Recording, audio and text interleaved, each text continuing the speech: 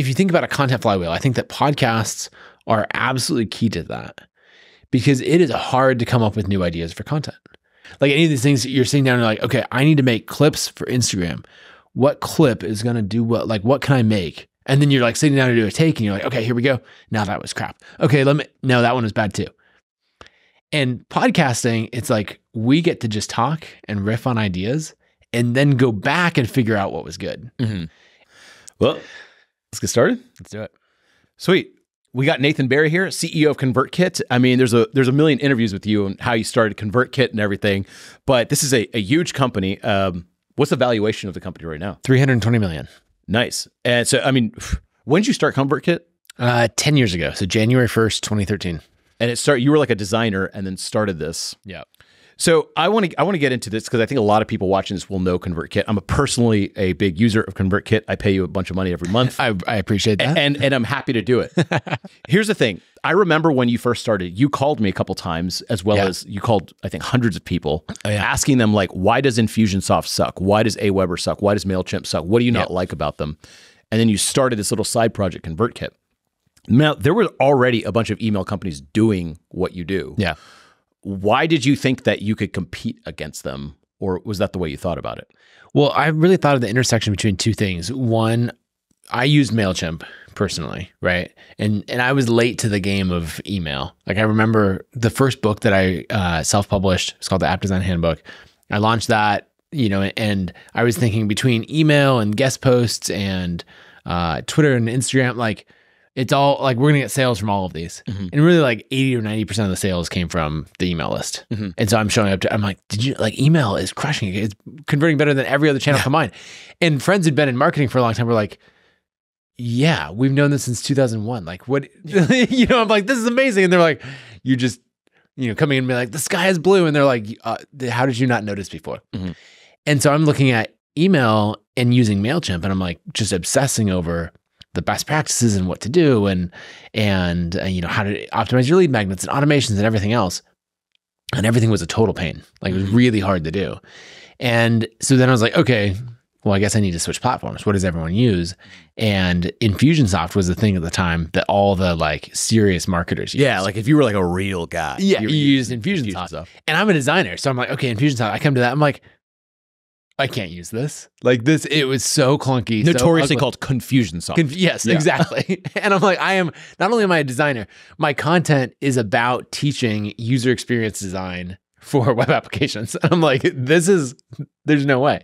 And so I was really thinking about building a product that lived between those two. And actually another customer of ours, Seth Spears, maybe a couple of years later, described ConvertKit as the power of Infusionsoft, but easier to use than MailChimp. And that line of copywriting, like he just said it as an offhand comment as we were walking to lunch at an event one day. But that line stuck with me and I ended up running that as a headline in a ton of direct sales emails. And it worked really, really well because people didn't know how to position. You're like, ConvertKit, what is this thing that you've built? And they wanted to know, how does it fit within existing things? So it's basically like, you hear people use the phrase like, oh, this is Uber for dog walkers to like get instant context. And so the power of Infusionsoft. So like, okay, this is a really powerful product, but easier to use than MailChimp. Then it's like, ooh, all right. If we have this like power and complexity, spectrum, like I now know how to position it. And so that one phrase of copywriting made us a ton of money. I feel like it always happens like that. Some customer or someone's just like, well, what about this? And you're like, oh, I got to write that down. Yeah, and they're not even trying to give you copy. They're just like describing it, Did MailChimp and Infusionsoft get pissed at you for that? Because I remember with AppSumo, we said it's like Groupon, but for software. And everyone's like, oh, Groupon for software, I get it. And then like Groupon reaches out and is like, hey, you got to stop this. Yeah, we never had anything like that. I didn't run it as ads or like I wasn't running it publicly out there on the web extensively, but I would use it on podcasts and then I would use it a lot in like the direct sales emails, right? Because reaching out to people like you and others, I would send a bunch of emails and basically, say, hey, like I see you're using Infusionsoft, what frustrates you? The reason I asked is I built ConvertKit, which is the power, and I'd like test copywriting in. Here's the part of it I wasn't sure of. So you were a designer. Yeah. right? You were doing design projects for people. This is like you were like a freelancer essentially, right? Yeah. And so then you started ConvertKit. What are you talking about? Like you built this, like you coded this? You were probably good with CSS and stuff, but were you able to build this? So I had done a moderate amount of development. So I had a bunch of iPhone apps that I'd built myself, like design and development. But with ConvertKit, I wrote all of the front end, and then I hired developers to write all of the back end in Ruby on Rails. Okay. And so how did you know which, so Aweber and MailChimp are existing platforms. Yep. Confusionsoft was out there, existing platform. I used them for 7 years, and I was using them at the time that you actually called me. How are you finding the core functionality? Okay, this is a big problem with a lot of people. They want to build all the different functions of a software. What do you really, really, really focus on? How do you find out those? I think two things. One, actually using the product yourself, right? Like I felt like the two hardest problems were really good email capture, right? Because if you remember back to MailChimp at the time, they would have a single opt-in form for your list, right? And so you would subscribe and you couldn't give away something. Like you used to have to use, if you wanted to make your double opt-in link, like go to a free PDF, you had to use their translate feature. So I'm like translating, confirm your subscription from English into another English that's like download the PDF. It's hacky. Yeah, it's all of these hacks. So that was one. And like Lead Pages as a product, people who've been marketing for a long time are going to be like, oh, I know exactly what you're talking about. Yeah. Other people who are new to the game in the last like 3 or 4 years are going to be like, what world did these people live in? I used a Lead Pages, still have it actually. Yeah. But like that was to make it easy to give away, as they call them, lead magnets, so that was really hard, right? And I was trying to give away a sample chapter for my book, right? And then I wanted to follow up with a series of emails, like this is fairly basic stuff, but MailChimp made that pretty difficult too. And so one thing that I did was I wanted an interface that in one view gave me all of the emails that I was writing in my sequence, where it was just tabbed down the side. Because I was sick of both MailChimp and Infusionsoft would do this, where you're like clicking into one email and you write that and you have to back all the way out and go to the next one. I'm like, no, this is all a flow. Like I want to open a loop at the end of my copywriting in one email. I want to like conclude all of this and then like open this little hook and leave you wanting the next email. And so I want it all to, like as a writer, I need to navigate between them easily. Well, the thing is, this all existed. Like you could do it, but I remember, and I think it's just like you're so used to just doing it the hard way that you're like, yeah, I mean, this is how you do it. And then I remember I used ConvertKit for the first time. It's just like someone signs up for a post and I want to send them a link to a Google Doc, not even a PDF, just a Google Doc. And to do that in Infusionsoft, I used their like graphical interface, and it would like have all these arrows, and it looked cool as shit. Oh, did you felt like like that meme of like the string everywhere, the map and everything? Like, oh wow! I felt like a programmer, and I would show it off on social media, like check this out. And all it did was like if you signed up, it sent you a link. That's all it did. It was the dumbest thing. We would have that because we had this concierge migration service, right? Which is a fancy way to say we'll switch you to ConvertKit and do the work. Yes. And we would come across these automations and we're like, I don't know, like this is so sophisticated. I don't know that we can do this. And I'd dig in and be like, what does this actually do? And it would be exactly that. Like it would send a series of emails on a time delay.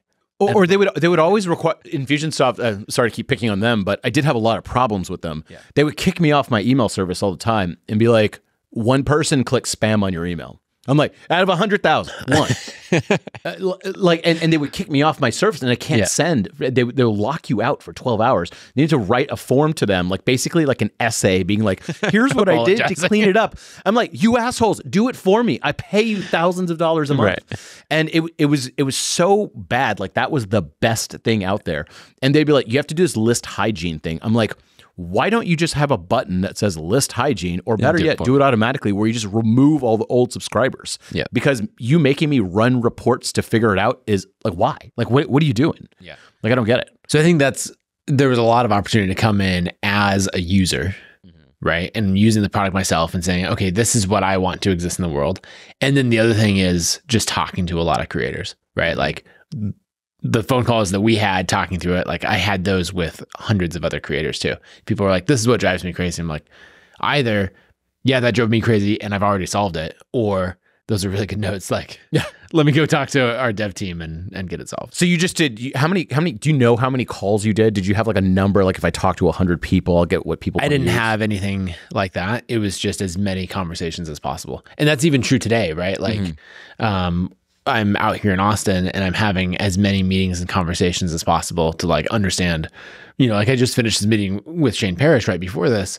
And, I've got a whole bunch of notes on, we're talking about broad things of, as creators, his business and all of that. But one thing I'm making sure to ask is like, hey, what are the most frustrating things for you as a user of ConvertKit? And I'm writing all those things down. What do you most want to see in the next 3 years, right? And he's saying like, you know what, honestly, just make it absolutely as fast as possible, right? To every screen load, as the list grows to 100,000, 500,000 users, like software naturally slows down. Yeah. And so he's saying like, oh, I just like make it as snappy as possible. I'm like, great, that's fantastic. And I'm going to take all of that back to our product team. But then I'm sure I'm sure there's like this normal curve of like, everyone's like, yeah, I like it faster, I like it easier, I like it'll look pretty. But then people have these edge cases.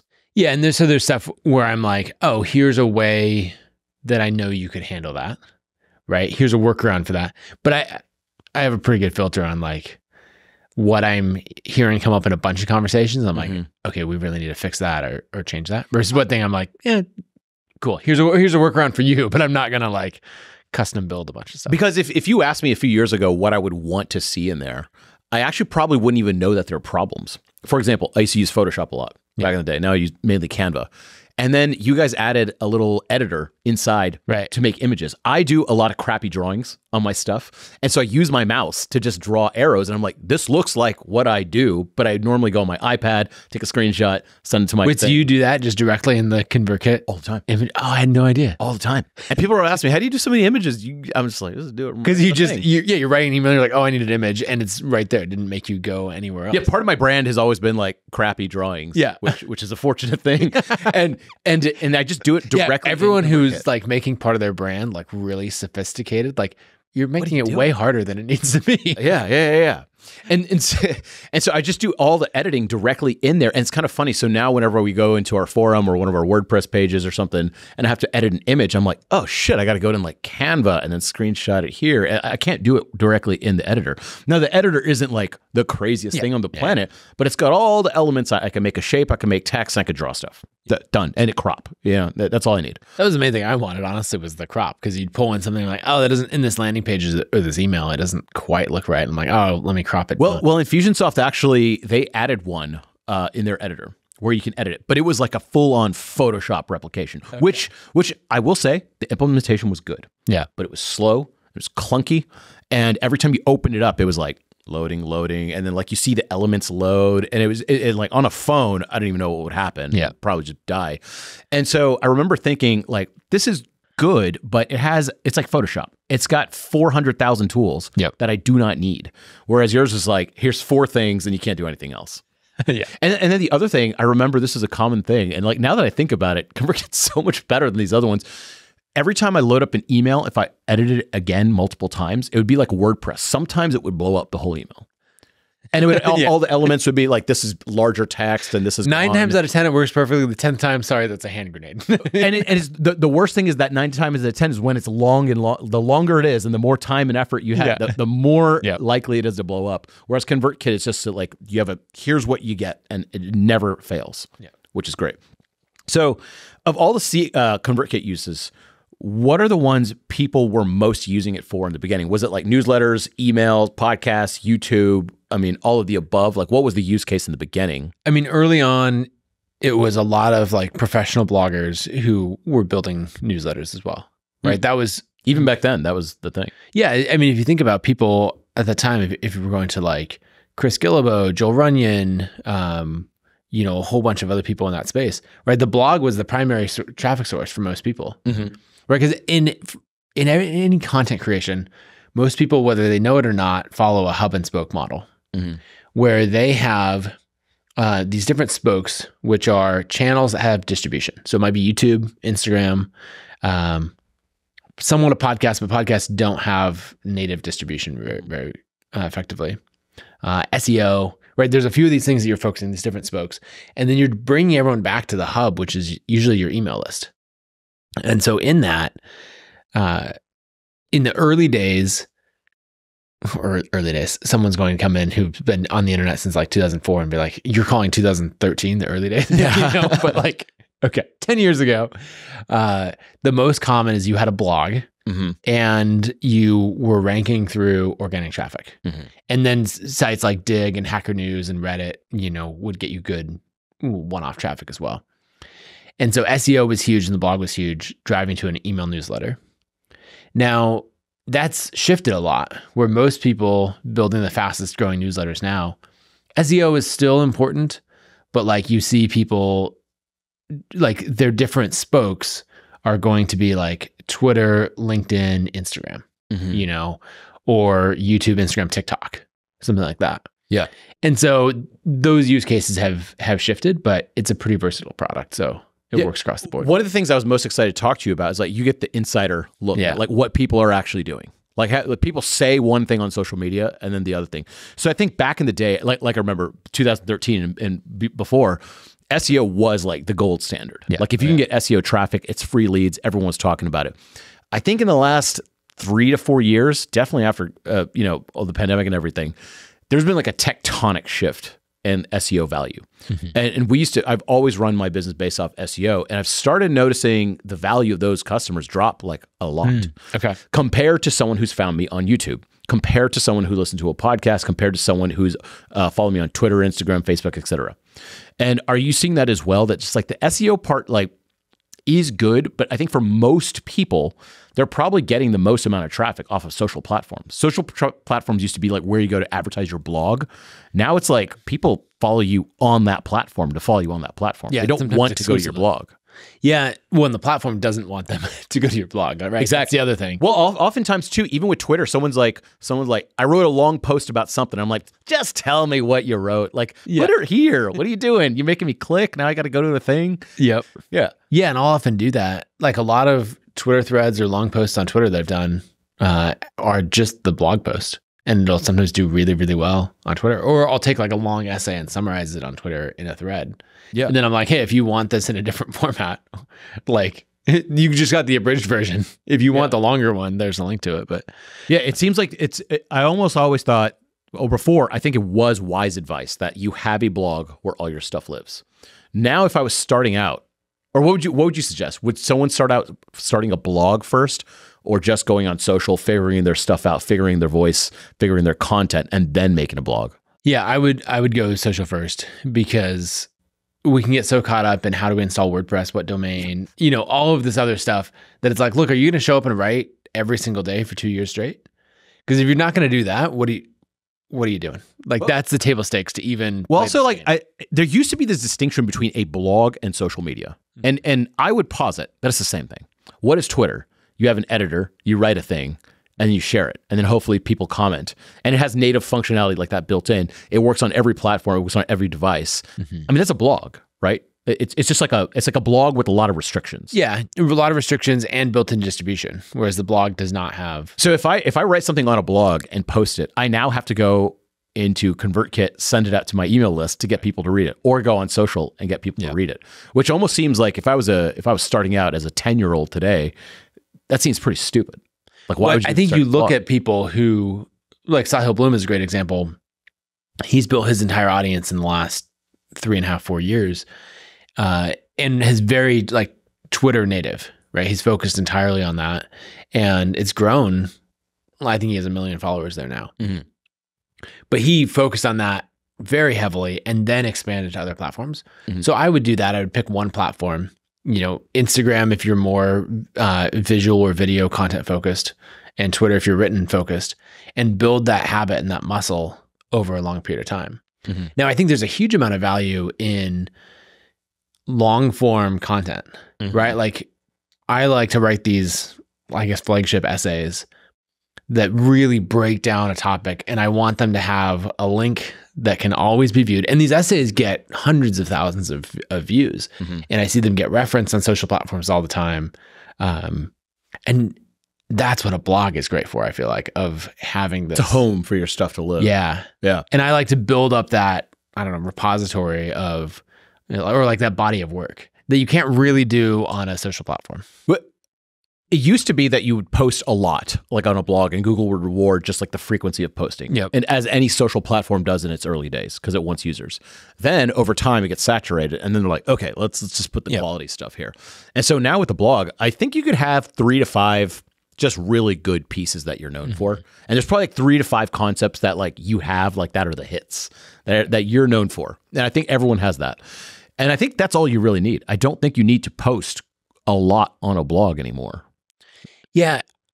I'm trying to decide the difference between what I want to exist in the world and what actually works. Do you ever have it where you come across a blog? I haven't had this in a long time, but it used to happen to me a lot. And you like binge read the entire thing. Absolutely. Right? And you're just like, who is this person? I feel like I've just discovered my new best friend on the internet. Wait, but why? Classic example. 100%. Where you're just like going through all this. For me, that was Chris Gillibo. Like back, he was like, came across his site and I'm like, travel for free? Earn a living on the, like, what is this magical world that I've discovered? And so that idea, you know, Chris would post every, I think, Monday and Thursday at the exact same time, right? Like clockwork. And so I would actually, I'd be subscribed to his RSS feed, but I would go to his site and be like, oh, it's, 9:55 on a Thursday. And so in 5 more minutes, that post is going to drop. And it's just a different feeling on social. Like I don't feel like you go back. Maybe I guess it happens on Instagram probably, with people's reels. You might go back and like binge a whole bunch of their content. Twitter, you don't like read someone's Twitter profile. So it's sort of like joining like that moment in time forward. And I do like that, the body of work from a blog where like you could go read all of their greatest hits. Honestly, newsletters don't do this super well. You can go back, if they have an archive, you can go back and read the past issues, but it doesn't have quite the same feel. So anyway, I'm nostalgic for some of the early days of blogging. Same. I always miss it. And some of the longer form articles where they're just well thought out and everything. But to be fair, I always think because I always think like, okay, these short reels are kind of like taking over everything. And I'm like, what are my own habits? And I probably watch now 400 to 500 short clips per one blog article I read. Okay. Wow. And also I don't think there's a lot of blog articles being read. I don't want to jump ahead, but I do have this thought that like newsletters are the new blog. Like back in the day, everyone's starting a blog. Now is everyone starting a newsletter? And I'm like, it's the same thing. You write a bunch of stuff and send it out. It's kind of a similar thing. Let's talk. But the reason on that is that the blog does not have a push method for distribution, right? It had all it had is RSS, and so everyone was looking for something else. Like, how am I going to get this content that I wrote? How am I going to tell you that it exists? And so it's like, oh, I'm going to wait for you to open up your RSS reader and go check it. Or I'm going to hope that you come back and check.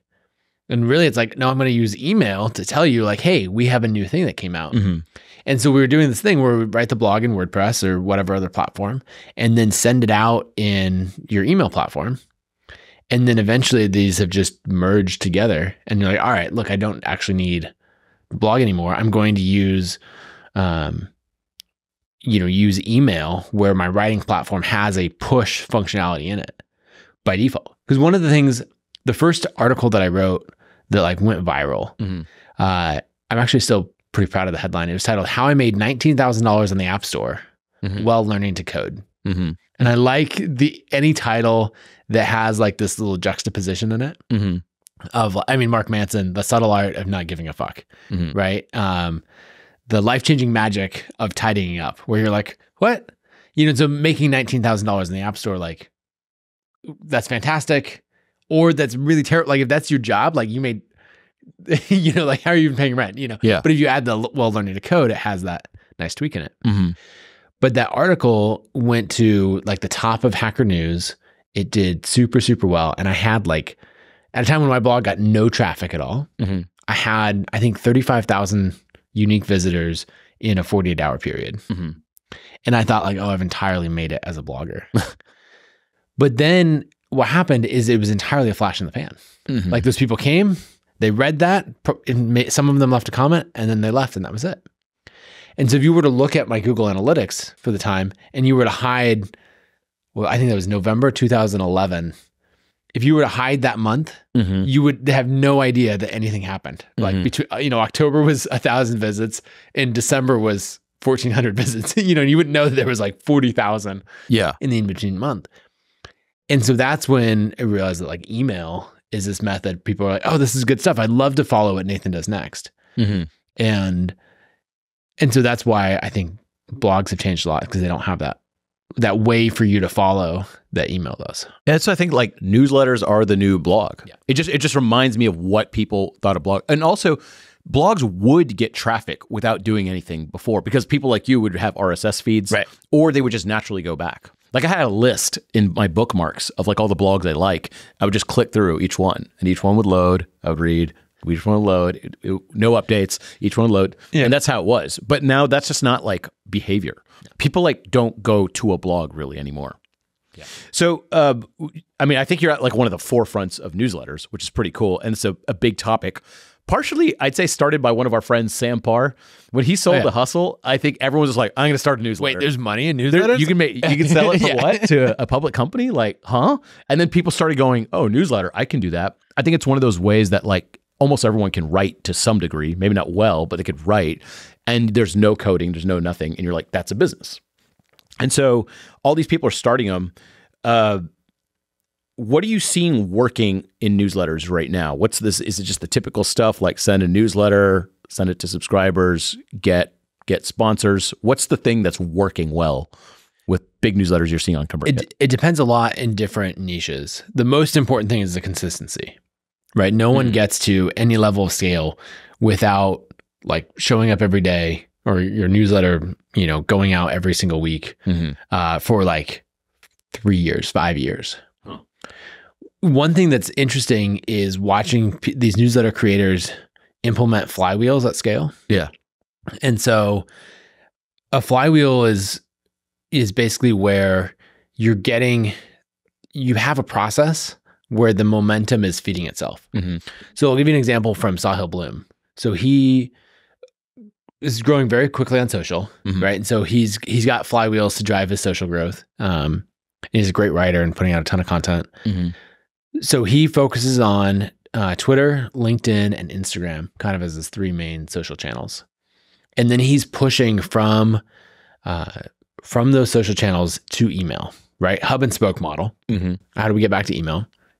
And so he's using the exact same things that worked 5 years ago, 10 years ago of here's my like free guide to planning your year. Here's my like basically lead magnets. They work just the same for conversions. So he's got a series of those. And then what's interesting is he's using a new feature in ConvertKit called Creator Network, where when someone subscribes to his list, it comes up and says, hey, thanks so much for subscribing. Why don't you also check out these 3 other creators that I recommend, right? So James Clear, Tim Ferriss, et cetera, right?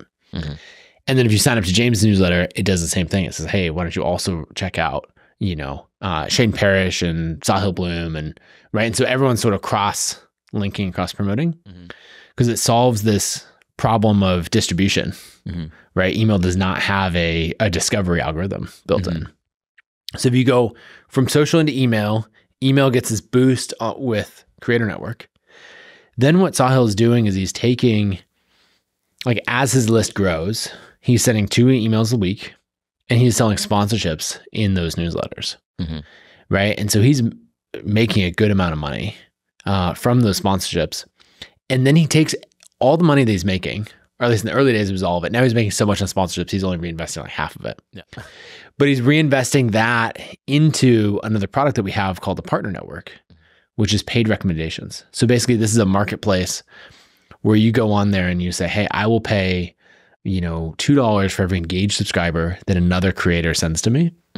And I define engaged as they open 3 emails in the first 14 days, something like that. And so then that makes his list bigger. So if you think of these different steps in the flywheel, well, actually first, a flywheel has 3 basic laws. The first is that all of our steps have to flow smoothly into the next till it completes a loop.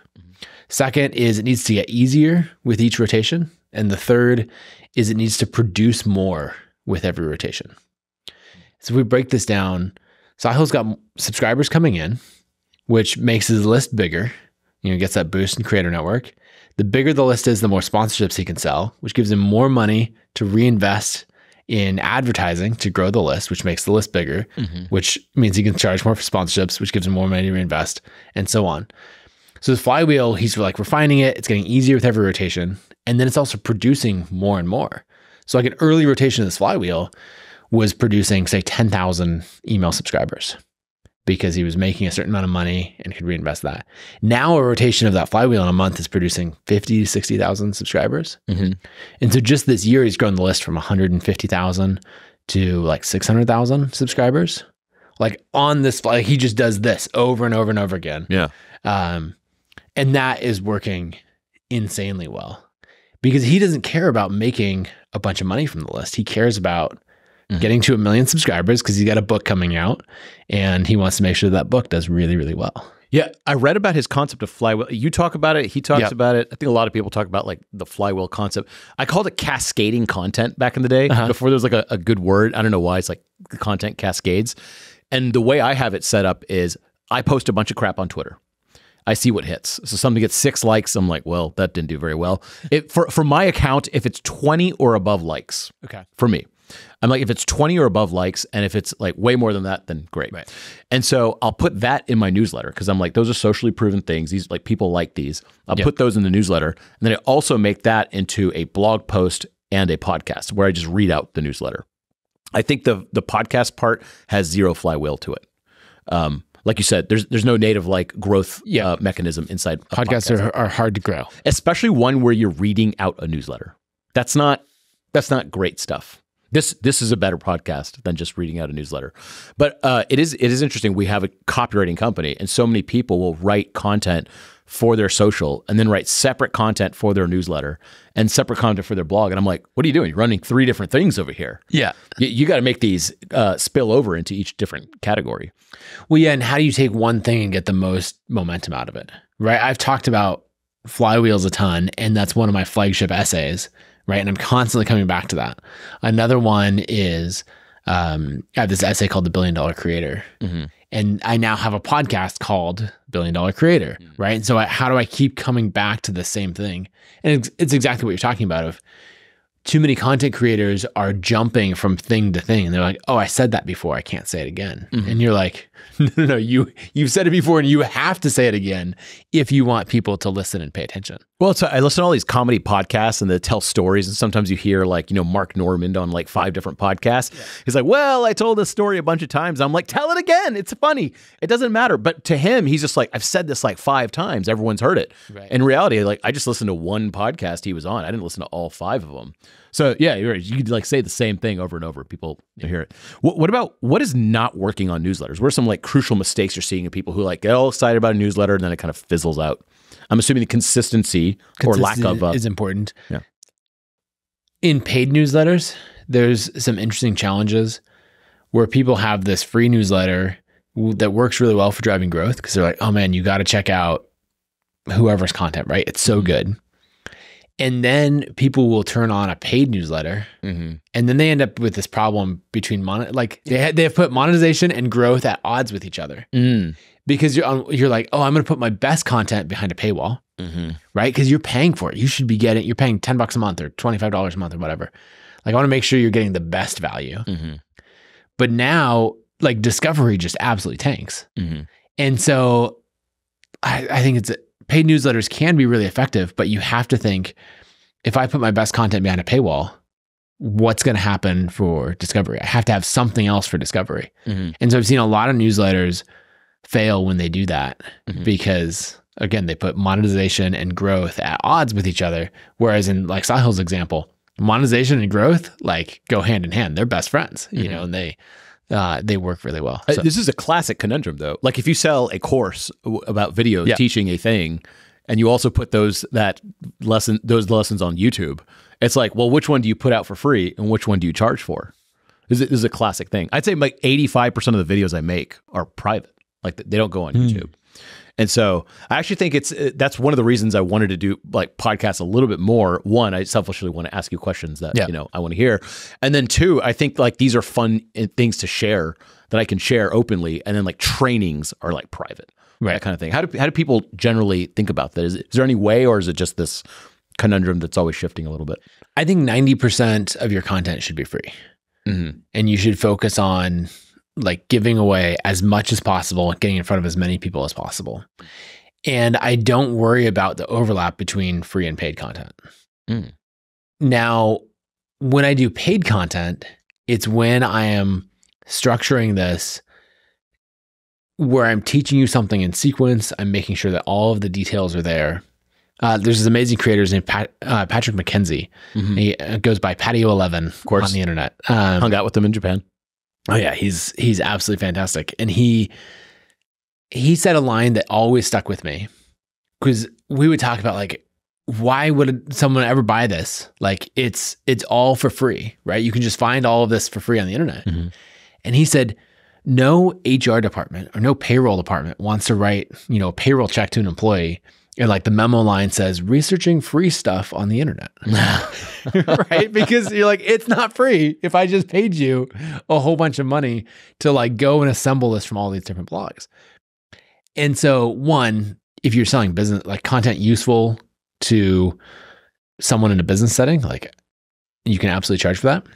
But really it's like, I will do the work to compile it for you and put it in sequence of this is how you should learn design. This is how you should learn copywriting. And even if all the same information is available in little bite-sized chunks everywhere, like the value is that I put it in curriculum form and taught it to you that way.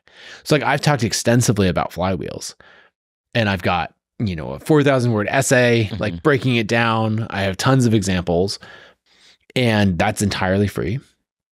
And I also have a course that I've put together teaching Creator Flywheels in a ton of detail. And there's a good amount of overlap between those things, but the course is in sequence and, and it gives you more details, has more examples. And I don't worry about the overlap. And I happily charge $1,500 for the course because it's for someone who values their time and, is going to apply this to make far more money. An interesting way I've seen lately on how to do it is like with something like YouTube, you kind of have to play to the algo a little bit, for sure. Right? You have to make it interesting and whatever, it is how it is. And so for in-depth courses, like you watch me write a newsletter for 20 minutes straight, no breaks and cuts, that's not going to work on YouTube at all. Trust me, I've tried it and no one gives a shit. However, if I put it in my members area, those people are already engaged and want to learn about writing, want to see what I'm doing. Yep. And so you can actually do that and they go, hey, this is a great video. I learned a lot from it. So I think that's the way I've been thinking about that lately, that like the stuff with cuts and like a proper thing, that's for YouTube, and the rest in-depth training where I think the real learning happens, but it is more boring. Yeah. And so like using the Flywheels example, I might talk about in the public content, here's how it works. It's more inspirational. Like we're running through Tahill's example. We're explaining here's why this works and all that. And then in the course, I'm doing that. And I'm also saying, as you go to implement it, here's exactly how your flywheel probably won't work. Here's how to troubleshoot it. Here's how to, right? Like no one wants, that's not top of funnel content. That's like detailed. Okay, what actually goes wrong as I try to implement this? Well, I think your YouTube version is like, you mentioned that flywheels have 3 things. Like when you said that, I was like, oh, that's very interesting. I think your paid course probably goes into like, here's exactly number 1. Why. Let's go into 5 different things about number 1. Correct. Yeah. Right. And so I break down that, if like law 2 is that it gets easier with every rotation. Okay, why does it get easier? Well, reputation is improving. You've optimized processes. There's like some very specific things. And that's in the paid course where you would, and you can talk about it for free as well, but that's where you'd go into a bunch of detail and explain exactly why something works. That you're saying is like, that's not going to pop in a Instagram reel, Yeah. That's not like, that's like solid stuff. Let's go into law number 2 of why it works in case. That's just not going to be versus like this kid made $60,000 a month doing nothing. Yeah. With this one weird trick. Yeah, exactly. What about podcasting? So podcasting is another one of those things like this where you just sit down and talk and you're like, hey, we put out some content. Right. What are you seeing work there because podcasting also has no natural virality built in. Correct. 100,000 people watch this podcast today. That's cool. That's fine. But it doesn't like boost it. Whereas YouTube, 100,000 people watch it. YouTube goes, hey, something's going on with this video. Let's stack it up. So what are you seeing people, what are some pros and cons of podcasting that you're seeing? Good examples, bad examples? Well, so it's another thing like email where it's further down the funnel. Now, so it has an advantage over email and then a huge disadvantage. So the advantage is like the high fidelity of someone's voice, right? You see like podcasting ads do really, really well because someone is like actually talking about, your favorite person to listen to is now talking about Squarespace, right? Yeah. And so that like the credibility there, video has this as well, where you feel like, oh, I know this person, right? You're like, it's the most intimate thing. You're like putting in the headphones and you're like, now I just have Sam Parr in my head for, an hour straight. Right. In email, you don't quite have the same affinity to your favorite writers. Like it just doesn't quite resonate in that same way. So I think podcast has that over email. The disadvantage is podcasting sucks at pushing out content.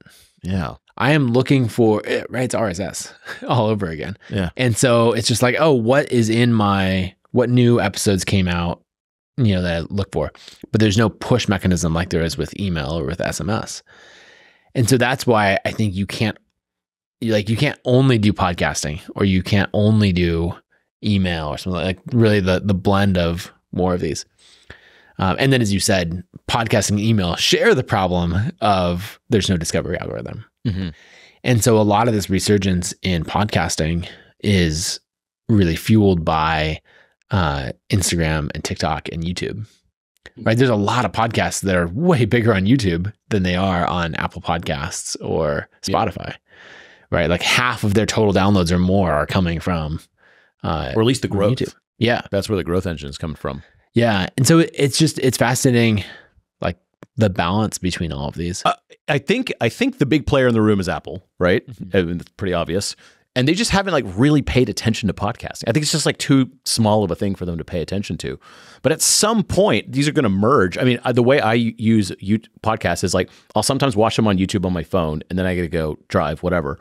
And I pull it up as a podcast or turn YouTube off and just, it plays in the background. Play I'm for like, YouTube Premium. Why are these two things like not, together? So with YouTube Premium, I'll prefer to watch the podcast on YouTube in some respects because I could just turn it off and I still got the audio going. Right. The downside is the podcast native player on Apple is just so good in terms of I could skip, I could go back, I could pause. In my car, when it's saying directions, it automatically turns off. It just knows what's up.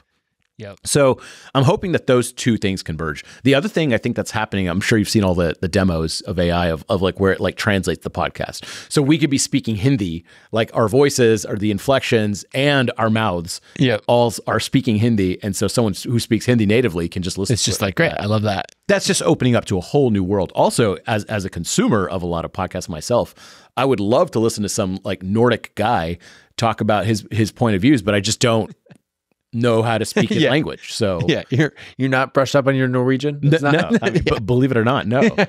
So I mean, and just imagine the profound change that alone would have. So I think there's a lot of benefit in podcasting, but also it does make sense that podcasts have this video element to them. This is how we see the world with our eyes and ears. So so many people, right, are scrolling on their phone before they go to bed or something, and they enjoy a little clip of a podcast, and then they don't think anything of it. And then a couple days later, there's a different clip, and they're like, "That was good too." Oh, I saw Neville. What actually is this, right? And then you start to click in and discover it, and then that's where, or even you train the algorithm, right? Because it's like, oh, you watch this to the end. And then, a few days later, they're like, And you're like, you watch that one to the end as well. And then the algorithm is just going to feed you more and more of that. I mean, I think that's how I discover everyone now. That's just the way I do it. And it can't just be me. So, I mean, even with these podcasts, at the end, I always put like a little lightning round because I'm like, that's the clips. That's the clip maker. Well, and so the thing is, podcasts, if you think about a content flywheel, I think that podcasts are absolutely key to that because it is hard to come up with new ideas for content.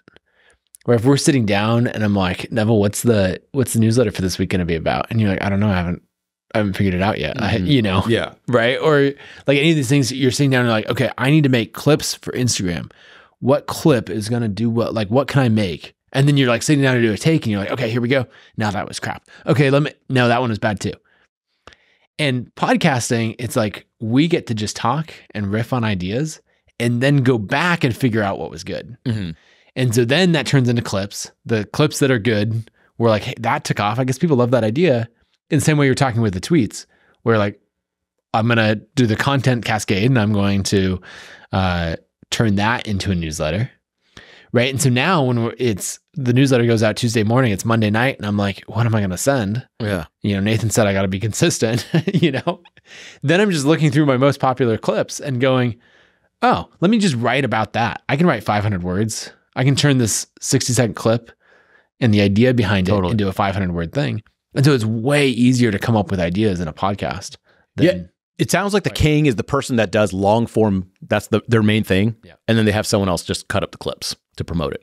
I think so. Because if you're just making short form clips, believe me, I've tried that. You will go goddamn crazy. If you're trying to release a clip a day, that is insane. Because actually taking one of those clips involves all the same things of making a long form video. You have to have an idea. You got to maybe get ready for the camera, look a little bit presentable, set up all the stuff, do all those things. Edit it. There's a ton of editing because clips have a lot more like little cuts and stuff like that. It's like you're making a whole YouTube video every day, but it's just really short. Yeah. And it's like the quote of like, basically, if I had more time, I would have written a shorter letter.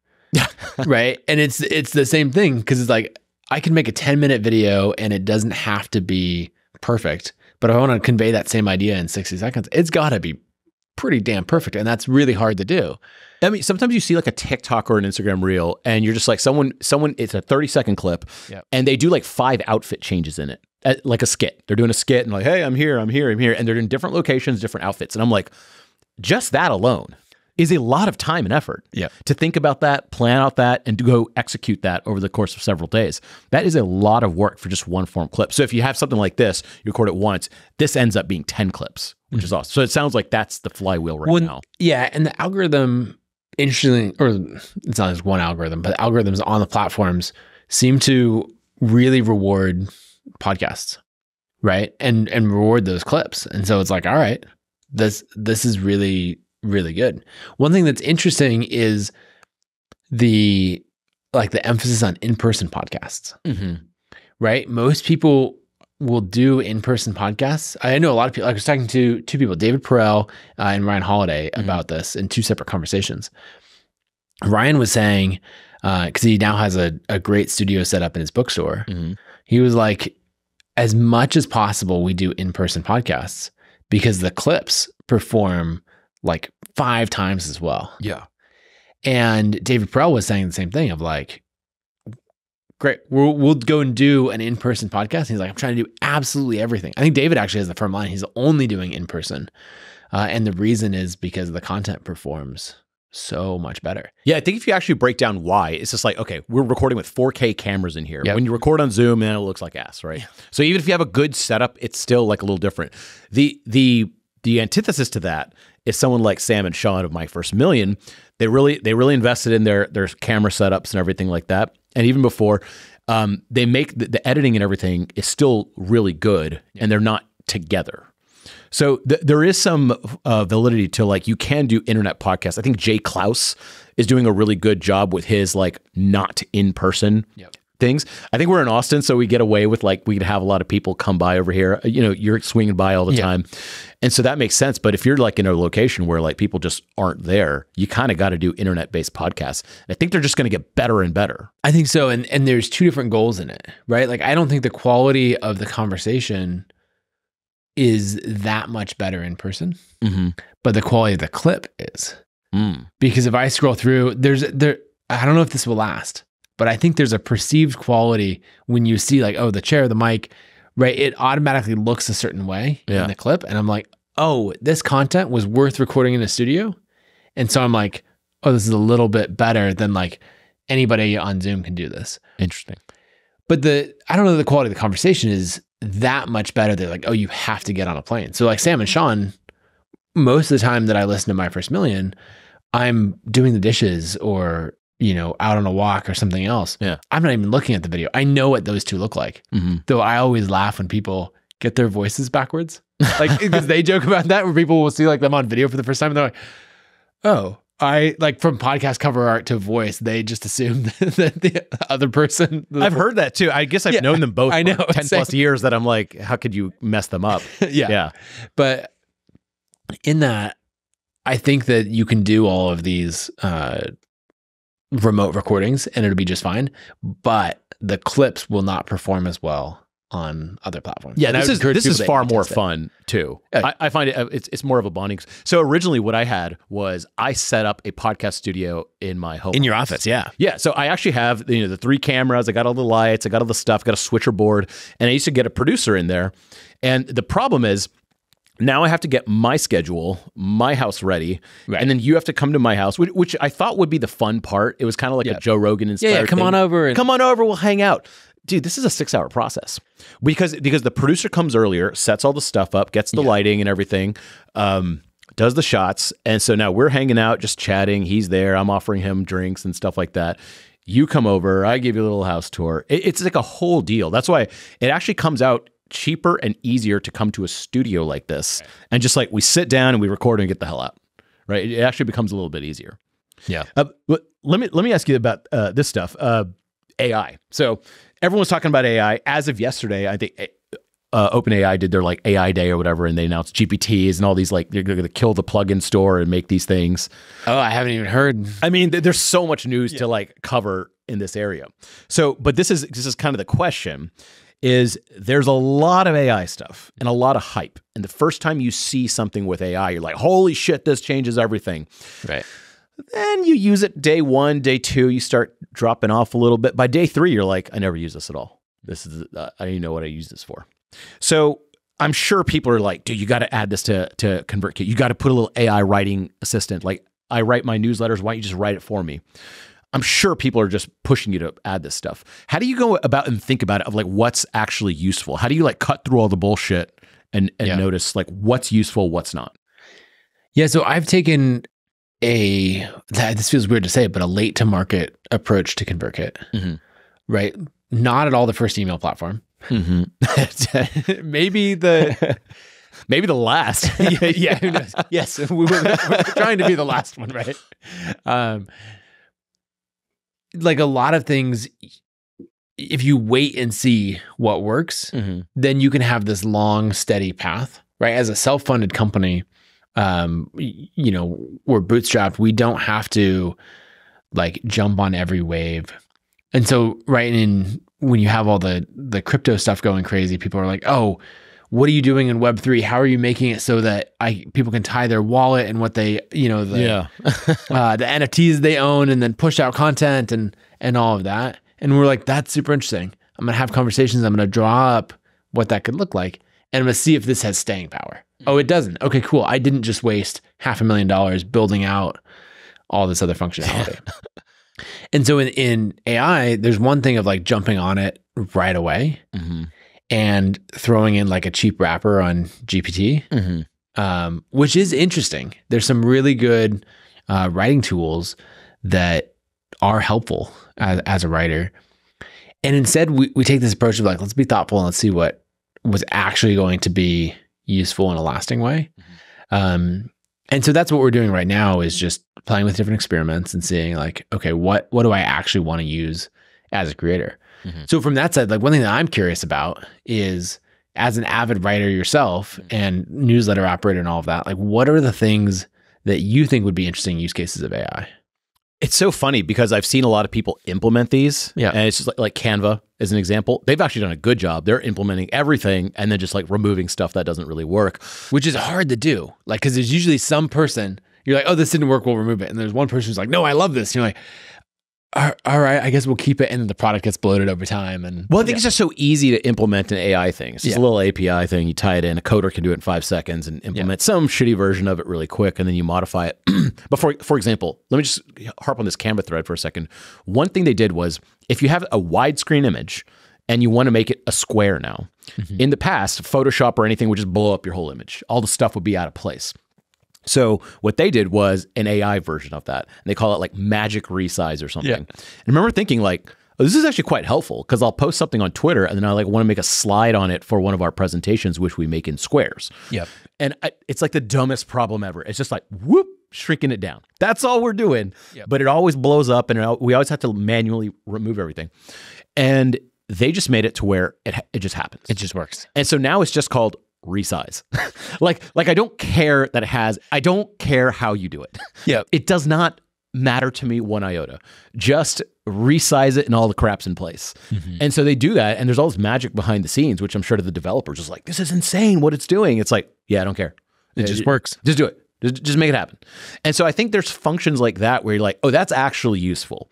This is actually solving a problem where someone makes a widescreen thing and then make it a square and now they have to move everything around. This is a common problem we see people doing. And so they made that like a native feature. And I'm like, that's a great implementation that you typically wouldn't have noticed. They do have an AI writer. I never use it. I'm like, well, I have ChatGPT, so why would I use like your crappy implementation of ChatGPT? And so it's kind of weird. Like with the AI stuff, I'll use all these demos. My mind is blown day one, day two. The mind blown tank starts. Does it get in your workflow? Yeah. By the next week, I'm like, oh yeah, I haven't opened up that thing at all. The thing that I thought was going to change. And that's what I think is interesting. A bunch of these standalone products, I think, are going to struggle as an AI platform, because they're not injected in a workflow. But then the platform, like a ConvertKit or a Canva or something that you are in, every single week, no matter what, if that takes some of your existing process and automates it or makes it easier with AI, then that's going to get used all the time because you don't have to leave and go do it somewhere else. But I've been talking to a lot of people familiar with this, and it sounds like most of the existing or big companies are going to capture most of the value for this. It's not like the little guy is going to just like come up with a wrapper and implement it. Maybe there is some of that going on, but for the most part, a company like HubSpot has been implementing AI where it's like they tie it in. It's like, make me a newsletter that does this, and it just kind of does it. But it's already like tools inside. I think like with ConvertKit, it could be something like that where, you tell it like, send out a newsletter with these things, just make it for me, and then I'm going to edit it. And it automatically comes up with stuff. That could be interesting.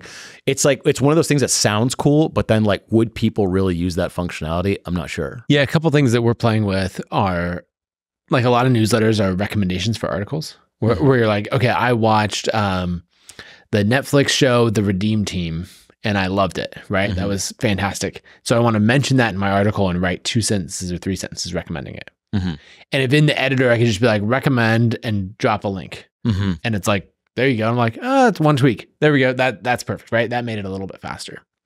Or another thing we're playing with is using AI to better pair creators in our creator network of like, here's who you should partner with. Interesting. Taking all this data that we have and saying, these are the creators that are the best fit. There's an audience overlap. There's an interest. So we're playing with some of those things of, okay, if we can actually use it to like help you as a creator meet more people and grow your list faster, then that's interesting. Yeah, because we run a writing company, right? People are always asking, like, what about AI? Now they could do it. It's just like, I think what it's doing, it's actually writing all the supporting content really well. So for example, we're going to publish this YouTube video. Now I got to write a description. Oh yeah. I got to write those chapters and like be like, at 36 seconds, he said this. That's a lot of time on something that's not that useful. I have to do tagging everything.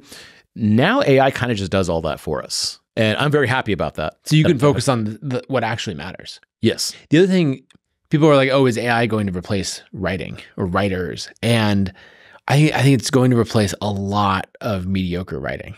Yeah. And so now when I think about creating content, I want to create content that cannot be written by AI. Because it is something, it's telling a story that only I can tell, or something from only my perspective. And so when I'm trying to write a Twitter thread, right, instead of, doing an AI summary of a Wikipedia page with some random images thrown in, hoping that goes viral, which often does, you're like, there's nothing unique about that, right? And so I'm trying to write about my experience building a company, my experience doing something, out in the real world, how exactly we implement something at ConvertKit. And so that's what I think, if you don't want to be replaced by AI, like go have real world experiences do interesting things and tell those stories. And that can't be written by AI. Yeah, I think it's called a library article, where it's just like, what type of plant food does X use? Like that kind of thing. Yeah. So SEOs used to like build these sites that are like library sites, and that used to work really well. That will be, in my opinion, 100% replaced with generative AI. Oh, yeah. Because it could write a better article faster and come up with it on the fly with up-to-date information. And then you're just like random article competing with that. Right. It's just not going to happen. However, but like you said, a personal story. How I started ConvertKit made $19,000 while learning code. That's not something a generative AI would come up with necessarily. And people want to hear these human stories. So I'm also hoping that it expands the amount of content I could put out. For example, I went to see U2 at the Sphere in Las Vegas. Yeah, I saw your Instagram stories. I put an Instagram story. It's also work to put up an Instagram story. Then I want to share it on Twitter. And I was writing it yesterday, and it was like this long thread. It's not that good. And I was like, damn, this is a lot of goddamn work. And it's not like I make money off of this, right? I'm not like getting sponsorship from the Sphere or U2 or anything like that. I'm just doing this because I want to document it myself. Like we used to do back in the day with blogs. Like, I went to South by Southwest. And you put all your pictures and what you did.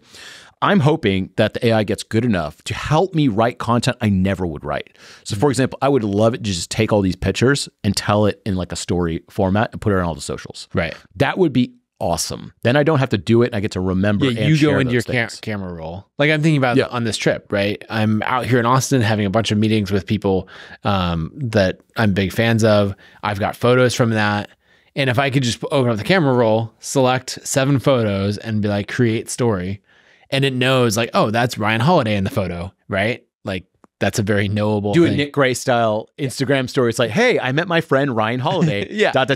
Then we went to Then I saw Neville at a podcast thing. Right. Yeah, that would be fantastic. So I really wanted to write things that I would not have the time to write. And then just remember, I have to do that on Instagram. Then I have to do that in a video format. Yeah. And then I have to do it on Twitter. This is a full-time job to document one event, and you're already busy. I mean, this is stuff you just can't do anymore. So, well, to wrap this up, let's do a bunch of random questions. What is kind of like the most popular trend you're seeing right now with like all your insights at ConvertKit? Popular. There's a bunch of different things, but the biggest thing is creators partnering up to grow faster. It's like the early days of guest posting or backlinks happening all over again, right? Everything old is new again. If mullets are back, then like, all of these things. And what's funny to me is that you get these creators who feel like they've just discovered the most exciting thing. Like I had someone explain the concept of lead magnets to me the other day, and they're like, look, so here's the deal. If you go from social and you tell someone to subscribe to your newsletter, like that converts at like 1%. But if you give them something valuable, like an ebook or a free guide, it converts at like, and I'm just like, yeah. So it's basically, I'm seeing that all these old things are new. And so these guest posts and swaps, and then like Creator Network is really where everyone's growing much faster because of pairing up with other creators. Do you remember blog carnivals? do you remember this term at all? It's just like everyone had blogs, and I would like, hey, if you want me to mention you next time. And so I'd mention Nathan, I'd mention Sam, and like a link list, I guess. That was kind of the old school way of like social growth. If you were gonna start a business today, you're like a young person, what's one that you would be attracted to? What you like based on what you're seeing? What type of business? Yeah. Like a newsletter? Would you start a podcast? Would you start software? Oh man. So I have this essay called The Ladders of Wealth Creation, and it breaks down basically how you move up in both the income that you're earning and then the wealth that you create from it, and the skills that you have to learn along the way. And so I absolutely love software as a business, but I would not start there because it is like a high rung on the most difficult ladder. And so one of the reasons that I like services businesses and I like, content businesses is that they're often like they're starting on simpler ladders at lower down rungs. So you can learn a lot of these skills. So I'd be really careful to not tackle, a very complicated business, right? People are like, when I worked in software, a lot of people would come to me and like, hey, I have the idea, I'm going to build Facebook for this or Uber for that. And it's hard to explain that like, you just said you want to start a marketplace or a social network, which is the most difficult product company in existence. That is the absolute hardest thing to do. So like your skills are all the way down here, and you just said that you want to tackle the absolute hardest problem. Mm-hmm. And so I'd really encourage people to find these problems. I think freelancing is a great one that like allow you to get some early wins, get paid, and learn basic skills, right? How to show up consistently, how to set up an LLC and file with the Secretary of State, right? Like once you've done it, you're like, oh, that's easy. But if you haven't done it, you're like, what is a registered agent? That sounds so official. What even is that? You know? And so you have to learn these things. And so I'd say like, don't try to tackle like your forever business. Try to find the business that's going to help you learn a bunch of skills so you can tackle the next thing. Inside the ConvertKit ecosystem, what is the most popular thing that people have? Is it a YouTube channel? Is it podcasts? Or is it a newsletter? Or are they just using to send out promotion? The newsletter is the most popular thing. And is there like a percentage of that? Or like, is it like 40% or don't know? I mean, self-selected, right? Because we are an email and a newsletter platform. That's going to be the biggest.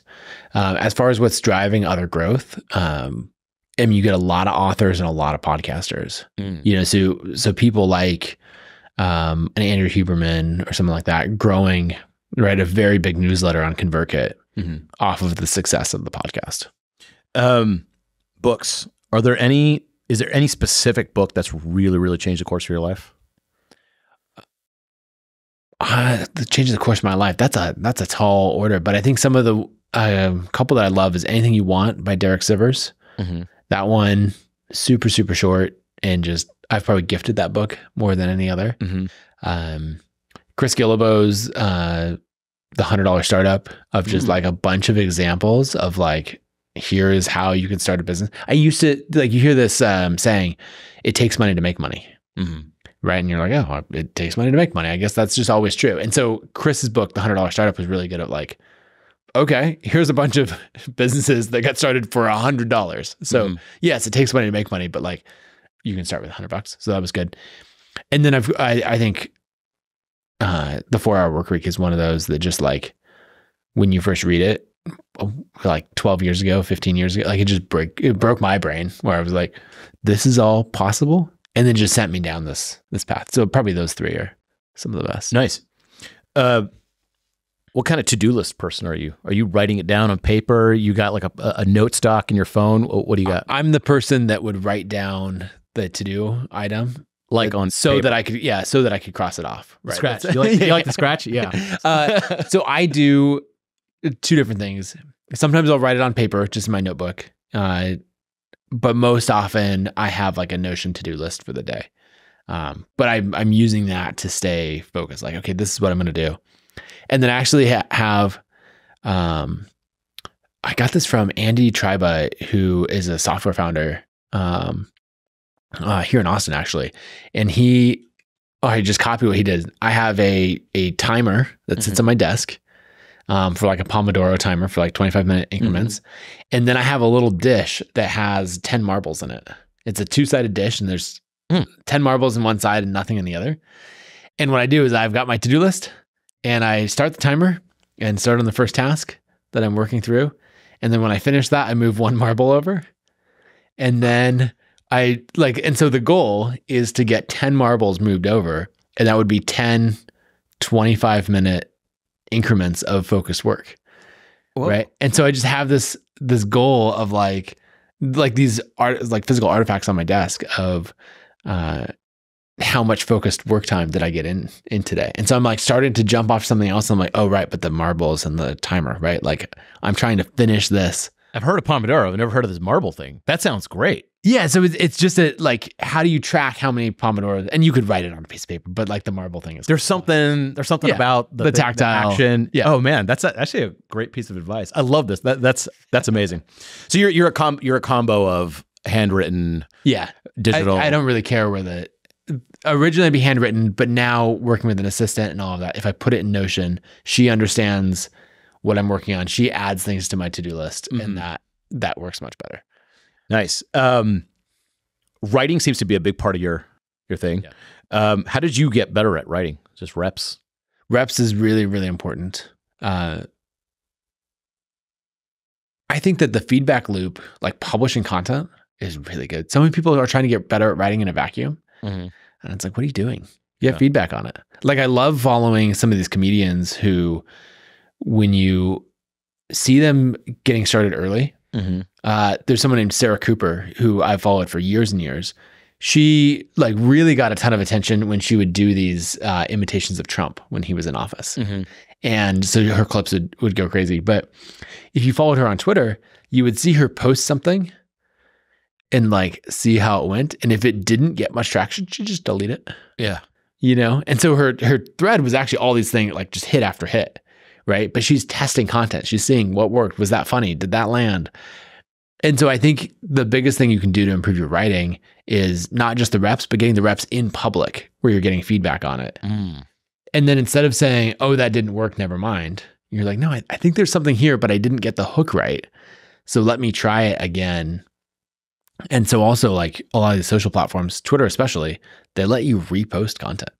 Yeah. Right. So you can come back and repost your best threads either with the same hook or a different hook later. And so you get to iterate and get feedback. And so I would write in public specifically. That's actually great advice. I mean, the classic thing was like Henry David Thoreau would go out to the woods and write. But back then they didn't have Twitter. Yeah. So I bet if he was around, you know, he'd be posting stuff on Twitter. Yeah. Or Einstein would be like, have a, you know, be a thought boy or something like that. Yeah. You know, you'd get these poems being posted, you know. So, and then we'll start wrapping this up. I'm just curious because like now you've got this company that, I mean, I don't want to predict anything, but it's like valued at $320 million, you said. Probably on track to keep growing as far as you could tell. I mean, the metrics show it. And you have always publicly had your revenue and everything out there. Correct. It's it's ConvertKit. If you go convertkit.com/metrics. Yeah. You'll see the same dashboard that I look at every day, updated in real time. Yeah, with churn, how many people signed up. It's like completely transparent. Yeah. You'll not be that like, people give you credit for this. I don't know why it's not bigger news. What's funny is people are like, oh, is this like a marketing gimmick that you do? And I'm like, it's been public since we were like at $2,000 a month in revenue. And now we're a little over $3 million a month in revenue. But most people, once they cross like the 1 million mark, they're like, I'm going to take these down. Yeah. But you've kept them up, which is pretty cool. Yeah. I think so our mission for the company is we exist to help creators earn a living, right? Everything we do comes back to how do we help creators get paid? And so I want to leave as many breadcrumbs as possible for other people of like what could work. And so a creator is someone with a podcast. It's also someone building a SaaS company. And so if they're like, hey, you know, I'm at 20,000 a month in revenue and I'm really struggling with churn and people are telling me like at this churn number, you know, your business will never grow. I wonder what ConvertKit's churn was when they were at $20,000 a month. Well, go to the dashboard, expand the view, like look all the way back and be like, oh, you know, whatever. In 2015 was when that was. Okay, click on that, set the date range. You're like, oh, ConvertKit's churn was insanely high, right? We were being told this business will never grow because you know you're going to cap out in churn. No, it turns out like churn goes down over time and you improve the product and everything else, right? So being able to leave these breadcrumbs that other founders could look at and understand what's possible, not from like random sporadic interviews, but it's just like, there's all the data, like have fun. And I'm sure there must be an element of like, because it's public, you like pay attention to those numbers more. Well, I would be like that. So I'm just projecting here, but I don't know that I pay attention to it more, but these are the numbers that matter the most in the business. So I'm going to pay attention to them no matter what. Yeah. But yeah, it's interesting. It's a fun thing. I think what also helps though, is you optimize for different things, right? If we're both running software companies and I'm like, hey, how's business going? You're like, great. We're going to double headcount this year. People say that because there's something weird about saying the numbers, right? Like if you're like, yeah, we're going to hit $1 million in revenue this year. I'm like, dude, stop bragging, you know? Right. And you're like, why are we using another proxy for how the business success is? Because there's this weird idea where apparently we can't talk about revenue numbers. So by putting it all out there publicly, I can just say ConvertKit is at a $40 million a year run rate, right? And I can say that specifically. And so I don't subconsciously optimize for headcount, right? In the business world, everyone's saying like, oh, we won't say revenue numbers, but I'll say headcount. And so you get into traps like, oh, I'm going to double headcount, which is a terrible idea for a business. But I know tons of software founders that optimize for headcount because like, I think it's subconscious. You know, like, oh, if I go to this event, I'm going to be like, oh, we have 100 employees, you know, or we have 500 employees. And you're like, entirely like a terrible metric to optimize for. Yeah. But it's socially acceptable. So that's what we talk about. And so I'd be really careful like I would talk publicly about the metrics that you actually optimize for so that your like conscious and subconscious brains are aligned towards That's a great point. But also I remember like I started blogging like 1999. I had to like make like an HTML blog for myself, and no one talked about their money online. I was one of the first people to like mention how much money, who I was and how much money I was making with my, tiny little side projects in college. But it is a completely different world now. Like on Twitter, people are like, I make this much money. They just put their amount of money. That is a thing that happened in the last like 10 to 15 years. Yeah. People did not talk about money like that. So I think that's probably why they subconsciously do that. But then, you start optimizing for like, oh, we have 200 people. You're like, yeah, but you don't make a lot of money. You pay, or you make no profit. These businesses are actually failing. Yeah, exactly. And then here's a random question outside of our normal scope. Tell me something about rich people that 99% of people don't know. I feel like you're in this upper echelon now. What's something that most people don't realize? Oh, I mean, I think most people who have a lot of money aren't flashy or showy about it, right? I'm trying to think about things that people don't recognize. I feel like a lot of these conversations that people are having are actually pretty accurate, right? If you listen to My First Million or some of these other shows where like Sam and Sean are talking about like things that they spend money on, or Sam will break down and is like, this is my ideal life in New York for the summers. And, it costs, I don't remember the numbers, but $40,000 a month or something like that to get exactly what I want. So I think those conversations are happening. Probably the biggest thing, like my favorite thing to spend money on is anything that optimizes time, right? Like yesterday, I chartered a plane to come down here because that's like, there's no direct Boise Austin flight, and so this gets me there. There's a car waiting right there, driving. Like it's all about not what's going to be, showy or necessarily most luxurious, but it's about what helps me maximize time. And so I think that's like, yeah, that's the best thing. And then I was talking to someone else about this, a coworker actually who's been over to my house plenty of times for various things. And she was saying like, you don't have a showy house in any way. And it's like, yeah, we live a pretty normal life. But then at the same time, I'll go book a plane to come down here. Cause it's basically like, I think the wealthy people that I respect are the ones who know what matters to them and like optimize for that. Even in other little things, like I love to go boating and wake surfing, but we don't own a boat. We have a membership to a place with boats so that I don't like, I take the boat out and then I come back and I'm like, there are the keys. Clean it up, like the thing. I don't want to like get in a big fight with my wife over like backing the boat into the water. Like, you see people doing that and you're like, that's a recipe for divorce right there. Right. And so I think, you end up optimizing a ton for convenience and like often renting things that you could own because it's just way easier to rent them. Well, so this is an argument I have, but with a lot of people, they think they want to optimize every single thing and you don't do anything yourself that like other people could do, like cooking or something. But I think cooking for example, I like grilling. Yeah. It's fun. Like it's like a nice break from things. It's fun to do. I could get someone to do it for me, but I don't want to. House projects, like you could ask Sam because we live right next to each other. He's like, Neville loves house projects. I got excited. I bought a weed eater. And I went over to his house. I'm like, do you have stuff that needs to be trimmed? He's probably like, no, I pay someone for that. I know he had already got his lawn done. I have a lawn guy that I haven't called in 3 months because I'm just so excited to just like go and do everything. Put in a good podcast and get some yard work done.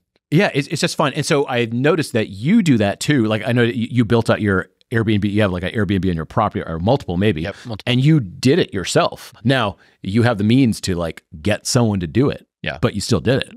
Yeah. So there's so many reasons for it. Like first, there's things that for a long time I wouldn't pay for that I absolutely should have.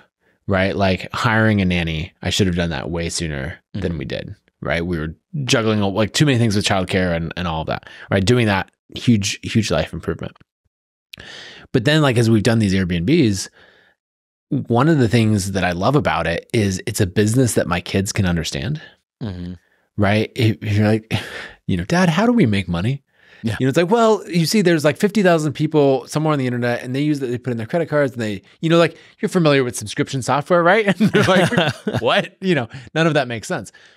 But if we have this Airbnb and it's like, this is how we make, you know, someone pays us to stay here for the night. And then either we clean it or we pay someone to clean it, right? Mm-hmm. And they're like, okay, that makes sense. And then you can explain like cost of goods sold and margin and all of these things. My kids love spreadsheets. So my 9-year-old is like, Dad, can we make spreadsheets? And so we can like make a spreadsheet, or I can show them a spreadsheet for the Airbnbs. And like, it's a very tangible thing. And then we'll also do things like one of the Airbnbs we co-own with some friends of ours who have kids at a similar age. Mm-hmm. And for like 2 or 3 Saturdays in a row, we went over there and like got the kids involved, and we're all setting up furniture and doing all this, which you could very easily pay other people to do. Mm-hmm. But I want my kids to have that memory of like, oh yeah, this is us like building an asset. They're not going to understand at that level, but you know, that then is going to cash flow. And you start to think about like, oh, this is the money that you can live off of. And it's just fun. Like we're ordering pizza and working on this and the project. And so it's a way to make all of this tangible.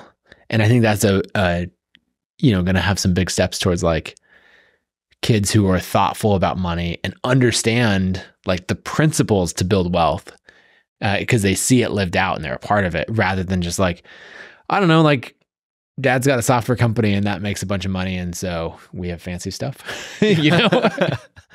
That's awesome. That sounds like a great life you got going on there. So kudos to that. How can people find you, follow you, all that stuff? Yeah. So my blog is nathanbarry.com, and Barry is Barry. And then Twitter, Instagram, everywhere else. That's where I'm. And then I have a podcast called $1 Billion Creator, which people should subscribe if they're looking for how do you take an audience and build it into a massive company? Like what's the highest ROI way to do that? And so the podcast is exploring that idea. Sweet. That sounds sweet. Dude, thanks so much for coming on. Appreciate it. Have a good one. Good times. Take care.